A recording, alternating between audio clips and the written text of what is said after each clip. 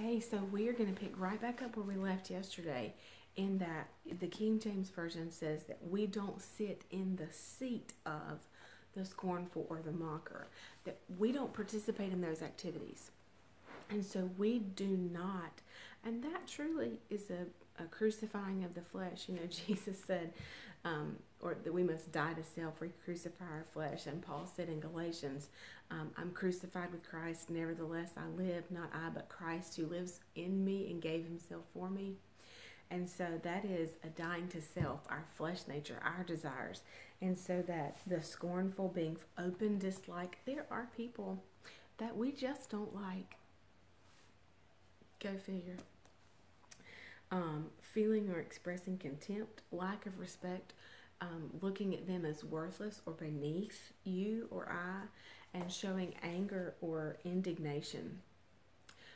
We may feel that way, but we do not get to voice that, I suppose is the best way to say it, that we do not sit in a seat and proclaim openly our dislike or our disrespect or contempt and our anger, making them feel worthless, or us stating that we think they're worthless. And so even as I'm in reading this, a lack of respect, I think that's something that in the past couple of weeks we have really seen come to light in our culture, is a lack of respect. And not just because of position, although, you know, we respect our parents, we respect our teachers, we respect our elders, but so many people now think just, you know, I don't have to respect you because I don't agree with you, I don't like you. All of these things, the scornful, open dislike and disrespect, making other people feel like they're worthless, like their opinions and their thoughts don't count and don't matter. Well, that's not the life of the blessed one. That's the life of the ungodly. And so we do carry ourselves in such a manner that people look at us and see something different. And so our conduct is to be ruled by the word and not by the world. And so when this says, oh my goodness, and then we go back to the mockers, those who ridicule other people and those who mimic other people as a sport, making a joke or making fun, that should not be our character. We don't sit in that seat.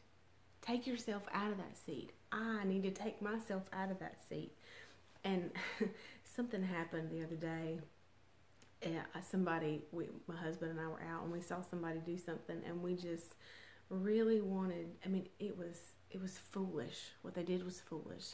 And we both, we caught ourselves because we wanted to make fun. Like, it was one of those things, one of those times it was like, you just shake your head. But we didn't need to make fun of that person. There was no reason to make fun of that person.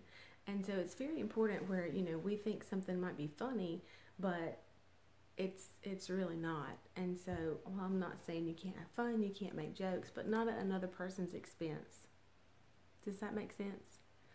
We don't make jokes. We don't imitate as insincere or counterfeit, that you would mimic as a sport. And I know so many people, and here's the other thing too. If you hear people making fun of one group of people or this person, what's to say that they're not going to do that to you behind your back? Don't make fun of people. Do you want people to make fun of you? It's not very nice. And most of the time, it happens because of insecurity. Like, we would be insecure of something ourselves, so we would make fun of someone else.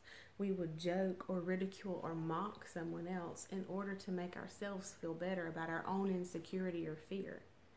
Well, that's just the enemy deceiving us. And so we think that the way to make ourselves feel better is to make someone else beneath us, rather than asking our Father to infuse us with his strength, as Philippians 4:19, which we read on Sunday. Again, Amplified Classic Version is my favorite version of that scripture.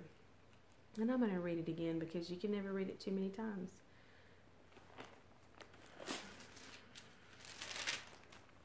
4:13. He says, I have strength for all things in Christ who empowers me. I'm ready for anything and equal to anything through him who infuses his inner strength into me. See, it's not on my strength that I can do anything. It's not on my strength that I can get past that insecurity, but it's his strength in me that allows me to move past. And then, you know what? If people see that we can move past insecurities, that encourages them to be able to move past. But the types of people who would mock someone, or who would ridicule someone, who would be open about their dislike for someone, almost as in they're proud of their dislike. Those are not the people that we need to associate with. Certainly not the people that we need to sit down and make ourselves comfortable with. And we'll get into that a little bit more tomorrow. And I will see you then. Bye, y'all.